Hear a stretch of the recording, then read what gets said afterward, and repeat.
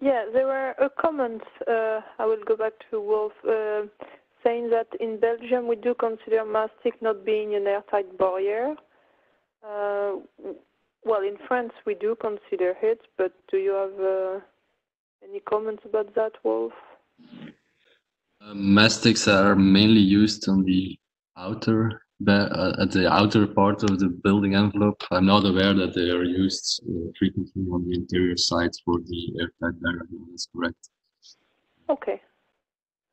All right. Now let's move to the question to Bassam. So how the measurements Q50 vs house lifespan done during the same seasons? Yes, as I mentioned in the presentation, we have tried to make the measurements during the same conditions, in particular the same season, but also same building preparation, same testers when it's possible. So for the majority of the measurements, it was done during the same season. However, as I mentioned, we had also made measurements to investigate the impact of seasonal variations. I didn't present it here because of the lack of time, but I can say that the results of this measurement has shown that it is not, there is no impact of the season on the variation of the air permeability. No seasonal variation. These results are available in the article and the final report of the project. Yeah, and also the article is also available on Airbase, as it was last AIVC conference. How did you measure leakage of components? Yes, I think it's a question regarding the measurement of the air permeability of windows. The window, which was not presented here. In fact, we have developed a special device that can measure the air tightness of an installed window on the walls. The presentation, I don't have a slide to present it, but in the paper there is the reference of the article that presents this device that can measure the air tightness of an installed window. The principle is the same as the measurement of air tightness of envelope. We have a special device that can create a cavity around the window to impose the pressure difference and measure the air leakage. Okay. Did you get any important information from questionnaires? Well, we had a lot of information, but when we... Yes, but the problem, in fact, almost all dwellings were modified by occupants, and houses with an increase or a decrease of air permeability. So it was difficult to correlate the modifications that was identified during the case questionnaires with the observed results. That's why I said, as the conclusion, perhaps we should, during future studies, it will be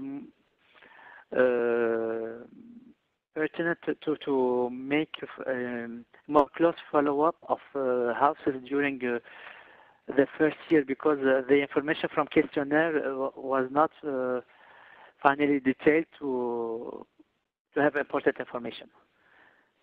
I don't know if I was clear. Sure.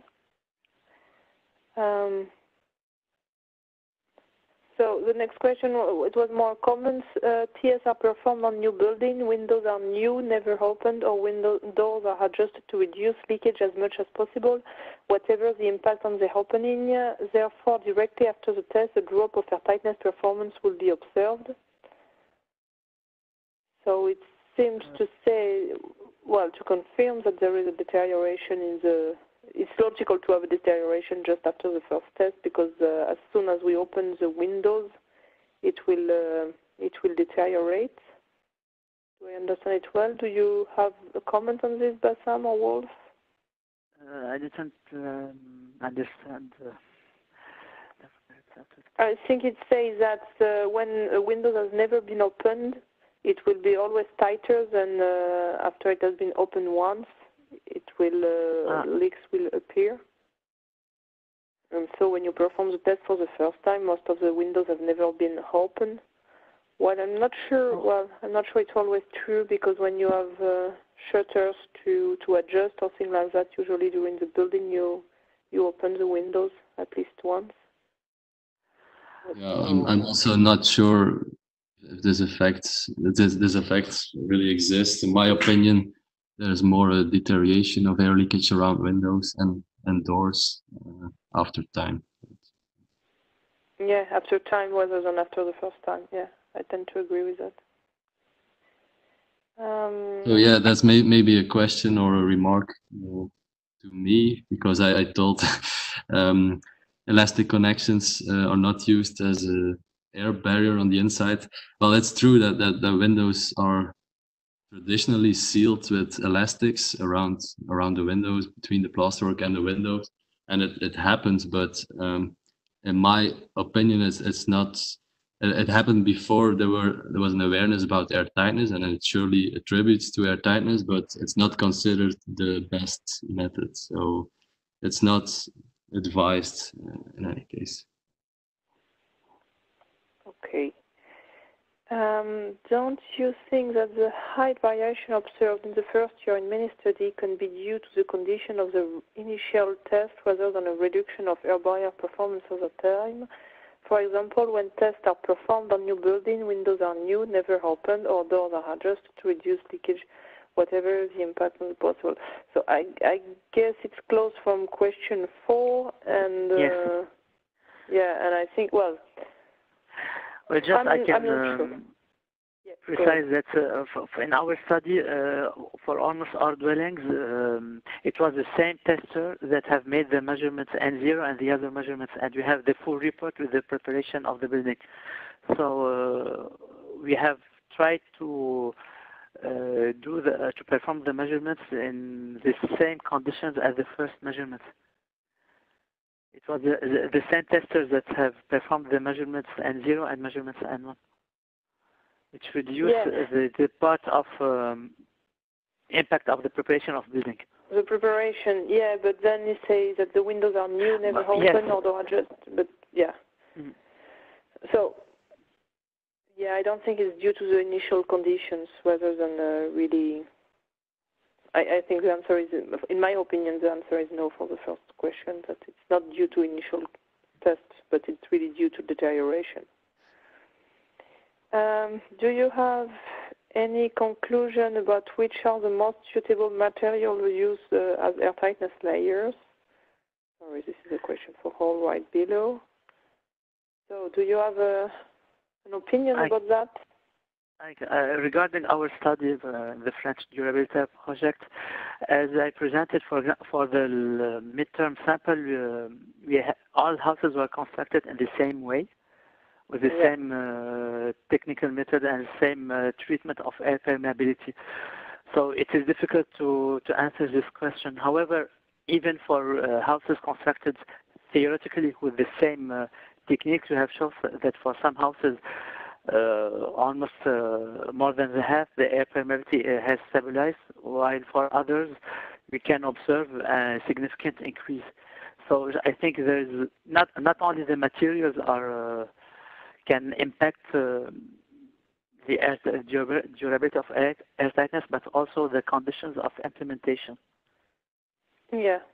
Well, in our study, it was difficult to compare the materials because the samples were theoretically constructed with the same techniques. Yeah, I think maybe the next webinar about the durability testing laboratory. Yeah, we'll give more answer about that.